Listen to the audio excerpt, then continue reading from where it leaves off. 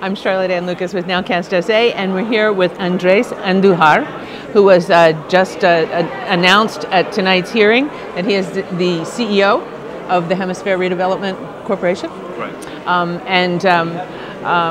Is that did that just happen? The mayor just announced it. The announcement was today. We signed the contract today. Wow. So it is fresh. We've been talking about this for some time. The board had gone through a rigorous selection process. They had published their interest to hire the CEO nationally with professional organizations like Urban Land Institute. And they received many dozens of resumes. And through a process of review of resumes and then interviews and papers that we were tasked to write to explain our position and our interest, there was homework. We got to a short list, and at that point the board invited a community group of about a dozen people that are not on the board but that are in leadership positions. For example, the CEO of VIA, and people of caliber and intelligence and so on had an independent interview of the final four shortlisted interested parties.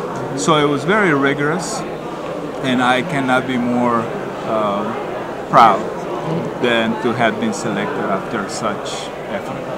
Well, you spent the last, how long in Denver?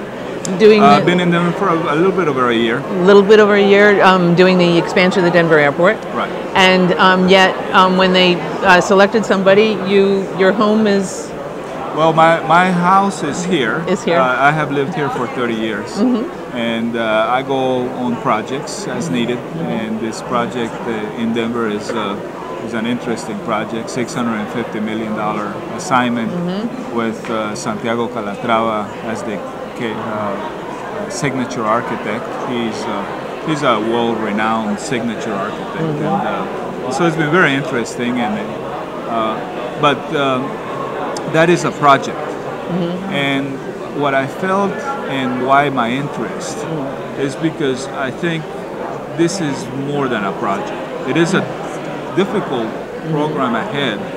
There is a lot of hard work ahead, but also I feel a love for our city and our downtown, and I think that this is an opportunity we have to make an improvement, to take the successful bones of HemisFair and to take the history and to understand what was there, including the neighborhood that was taken out, to take us to the next phase and to make us all proud of what there is. There is so much love in town for this park, and I hear people say, I met my wife there. There are stories of HemisFair, and so I think that's what's at hand here, to make a real change that we can feature in a few years and all be proud of. Well, tell me, you said take the bones, and there are some remarkable bones in HemisFair Park. There are. Some remarkable buildings that actually have a tremendous amount of meaning for people here. Oh, absolutely. You know? What was interesting, one of the exercises I did, I took the old Sunborn maps before HemisFair. And now the master planners have they can show you this, that you can see where the streets were before HemisFair was created. When HemisFair was done, many families and businesses were moved. And interestingly, we are finding through our research that the University of Texas at San Antonio is conducting for us on the historic structures and the history of the site before HemisFair, that there was a very high number of women business owners in this area. There was a high number of Jewish families that were taken out. And by the way, this is one of the original old neighborhoods, Labor del Centro. And this neighborhood had a whole mixture as it grew. It had slaves at one time, and I'm talking about almost 300 years ago. We had blacks, we had Spaniards, we had prisoners that were released from the Spanish War. And so I think it is important to do a good job in the future to understand our past. And I think that that's part of the exercise. We want to understand, for instance, the story that I read of the last family that was taken out. Many families left upon the offer by the government. And so the majority was not a problem, but there were a percentage of homeowners and business owners that didn't want to move. The last families were removed by force by the sheriff. And some of these families are here today. And I know some of them. I didn't realize that story about their ancestors, and it's just a generation ago. Right. They were probably kids when this happened. I want to talk to them and understand their feelings too. You know, is there hatred, and is there an option of remediating that to make something more special? Anyway, so that's part of our challenge and our opportunity. Wow. The master planning team was selected through a public request for proposals that was also published nationally. And I've noticed that the board of the HemisFair Area Corporation is intent in a transparent and open process. And so they've issued and posted a request for proposal. 21 proposals came, including international names such as Norman Foster and Skidmore, Owens and Merrill, SOM. Many great proposals. And Johnson Fain's name is not necessarily as recognized as SOM is. However, for the master plan at HemisFair, and the questions that they were asking in their request for proposal are, tell us about your park master planning in urban centers with the complications that we have here. Interesting. So it's not just that you work on Central Park. Central Park, it has nothing to do with HemisFair Park. So even if you were Olmsted, the designer, the landscape architect for Central Park, we wouldn't have selected him for this. This is a different project. So, well, maybe we would have selected Olmsted because he was a genius, but you understand what I mean. These were the right people for this project. And there is a way to take buildings like the Women's Pavilion, which was funded by fundraisers that these women put together. They gathered the money to put the project in place. And they selected an architect that is one of our classic success stories of architects in San Antonio, and we have so many now and in our history, O'Neill Ford, but many others as well, and proteges of O'Neill Ford, not only Fort Powell and Carson, but like Flato, and you know, you have a lot of talent in this town. We need to understand that it's a jewel, it's a special place, and how we do it. That's what this process is about. That's why it's so important that the community engage and let us know their ideas, because maybe we cannot execute every idea, but we ought to listen to every idea. When I have found when there is two strong and differing opinions, that it is not because one is wrong and the other one is right, but it is because they have a different point of view.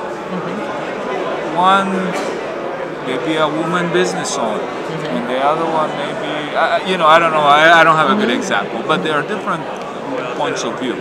And when you have different points of view, you see different things.